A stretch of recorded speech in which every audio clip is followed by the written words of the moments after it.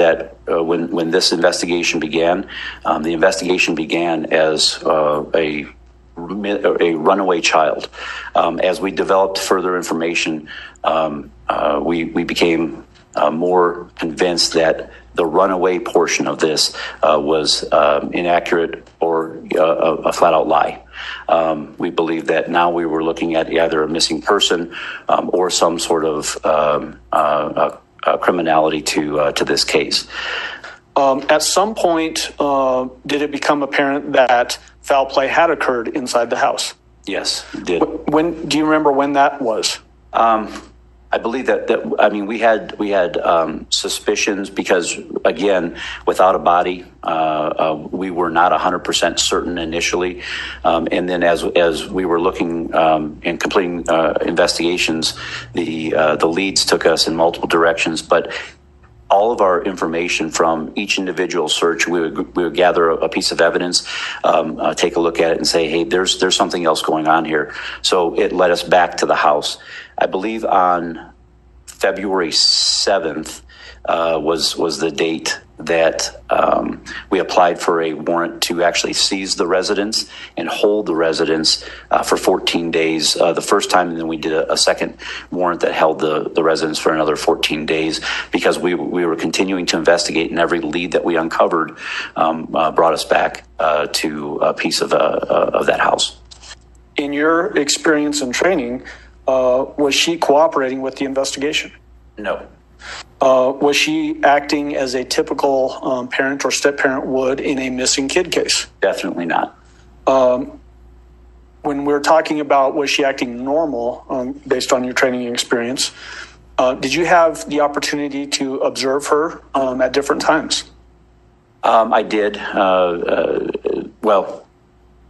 Mainly during interview. And so during the interview on the 29th of January was the first time that I actually was able to observe the defendant. And then I did observe some of her interactions with media. And we were also very closely monitoring social media at the same time. Okay, and so when I am asking you questions like, was she acting normal compared to other missing kid cases, was she acting in a way that caused you any concern during the times that you could observe her that she was not sane? That she was not sane? Right, No. that she was insane? No. Did it ever get anywhere close to that in the observation periods that you had of her? No, what it appeared to me was, as the information developed, it appeared to me that the defendant was very cognizant of what was occurring and took specific steps, almost being methodical in misdirecting and redirecting investigative efforts. Did those efforts, in fact, cause the investigation to be manipulated, especially early on, away from the crime scene? Absolutely, yes. To make an arrest in a felony case, what do you have to have? Probable cause. What does probable cause mean?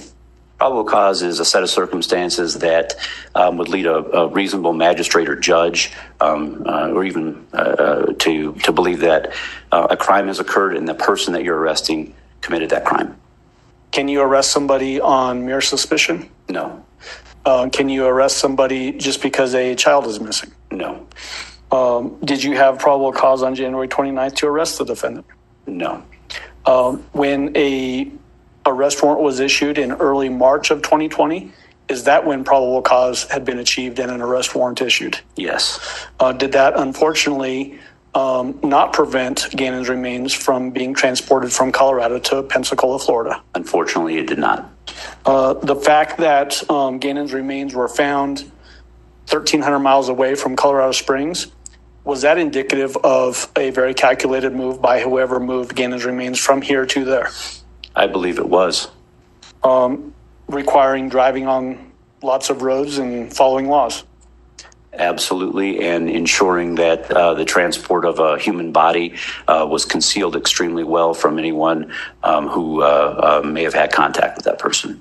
And the fact that, were you familiar with the location where Gannon's remains were ultimately found? I wasn't personally familiar with it, but yes, I do know where it occurred. Okay.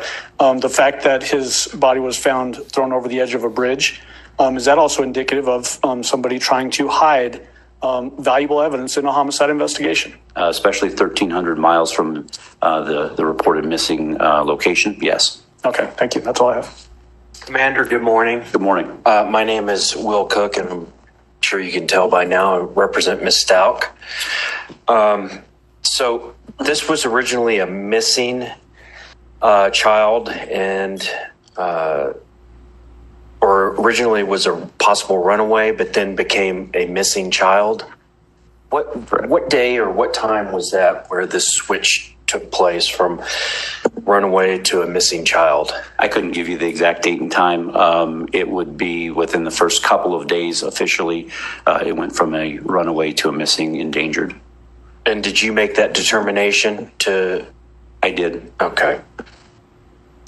And you already told Mr. Allen, while it's important to have a crime scene or a possible crime scene locked down because evidence can disappear, it can be tainted, it can be destroyed, contaminated, all these other things. Is that correct? There's a possibility of that, yes. And that's why you seized the phone you testified to, because she could have destroyed the evidence, gotten rid of the phone, whatever. A lot of stuff could happen. And so that's why it was important, exigent circumstances, that you took this phone, correct? Yes, sir, that's correct. Okay. And ultimately, that's why you seized the house on February 7th, to keep evidence from leaving, disappearing, spoiling, whatever you want to call it. Once it was determined that the house was a point that we kept coming back to, and realized that the investigative efforts were very complex and were ongoing and continuing, yes, that decision was made. Okay. Now, on January 27th or 29th, I'm sorry, during the interview, you made a determination that there was exigent circumstances to take the phone, to seize it for Ms. Stauchs, correct? Yes, sir. Okay. You also based that determination on the fact that she had really changed her story. And as Mr. Allen asked you, first story was diametrically opposed to what second story was, correct? Yes. Okay. At that time, you could have arrested her for attempt to influence a public servant, correct? Giving the vastly diametrically opposed stories to law enforcement. Remember, at this point in time, we also had no body, and there was concern that there were additional leads coming in. So there was a possibility, that was a concern. Yes. Okay.